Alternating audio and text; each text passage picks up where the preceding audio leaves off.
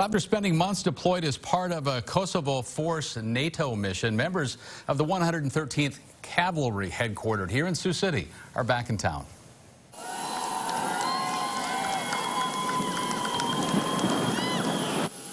About 100 soldiers from the 1st Squadron were honored during a formal welcome home ceremony at the Sioux City Airport. Due to COVID-19, the soldiers' send-off did not allow for an in-person ceremony. Their return home today, if you could tell, there was much different, with family members and friends all there to offer support and congratulations. Guard members have been away on a peacekeeping mission for more than 360 days. Actually, the hardest part of the mission was being away from family. So what is the first thing you're going to do together as a family? Relax, hang out, and eat some pizza.